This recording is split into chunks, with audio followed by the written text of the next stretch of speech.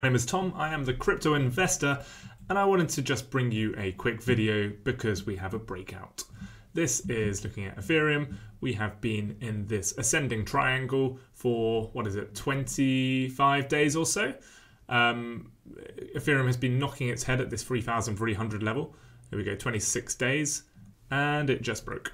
And I posted on the community post yesterday that I doubted it would be 15 days that we could finish this completed this pattern, and hey presto, look at that, 12 hours later, bam, we just broke out. And so two things can happen. We can obviously just continue this move impulsively to 3,600, or we perhaps come and get a retest, confirm this as support, and then resume upwards. Or of course we have a retest and we fail and we break down, but just doesn't feel that that is what's happening right now when you consider how much Ethereum is getting burnt because of the NFT mania that we are seeing. And I will be putting out an NFT video for you during this week as well, just to discuss what's going on there and how you can or cannot benefit from that mania. So, I like to buy breakouts. A classic example would be if you look at Solana. I was watching, in fact, here we go. I was watching Solana versus Ethereum, and we had this consolidation pattern, and then once we got the breakout, you can think, oh, I've missed it here. You haven't. Breakouts can often last a long time, so don't be afraid to buy breakouts. Don't be afraid to buy momentum. It's better to effectively be buying here than it is to be buying here and then for us to come back down. Obviously, to buy lower on support is going to be better, but there's nothing wrong with buying a breakout. It's quite a nice entry here to add to your Ethereum stack, and we could easily see a real follow through on this movement here. Looking at Ethereum versus Bitcoin, we can see that we were in this pennant formation, which I shared with you on Sunday, and as discussed, we have also had the breakout here. So this could really lead to a more sustained move for Ethereum versus Bitcoin as well, perhaps coming up and retesting the 50% ratio once more.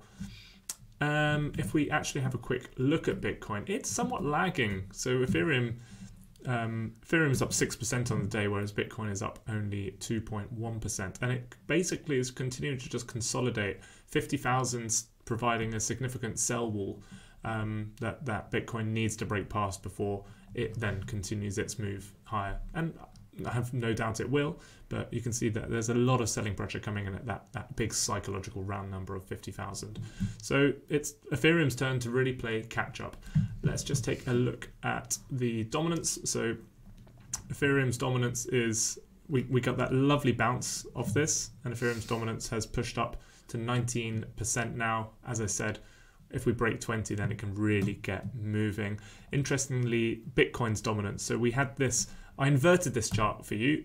So this is making it upside down to represent a bull flag, if you will. So you've got your flagpole and the flag, and this is looking at Bitcoin dominance. So, but upside down. So we're at 42% dominance. I expect Bitcoin's dominance to continue to fall. And the reason I've inverted it is because, this is like seeing a breakout for the alts. So Ethereum, Solana, and everything else. And I wouldn't be surprised to see this move to 40% and then perhaps 35% or so.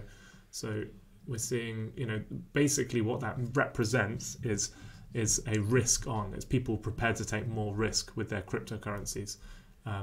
So we're seeing quite a nice break there. Historically, we're heading up to dizzy heights. And this is just also representative of the whole space maturing, more confidence in other coins rather than just Bitcoin, which many people feel it's safe but somewhat inert and less interesting. So that for me is quite a critical breakout here. So we've got 3 critical breaks. We got 1, 2, and this break for Bitcoin's dominance. Reduction in dominance. Let's take the invert off because it gets confusing if I leave that on. All right, I think it's worth looking at Solana whilst we're here. So this is Solana versus Ethereum, and obviously Ethereum has not exactly been holding back. It's been on somewhat of its tear itself, but you can see that just in the last 6 days, Solana has risen 71% more than Ethereum. Quite remarkable moves. Here's Solana versus the US dollar.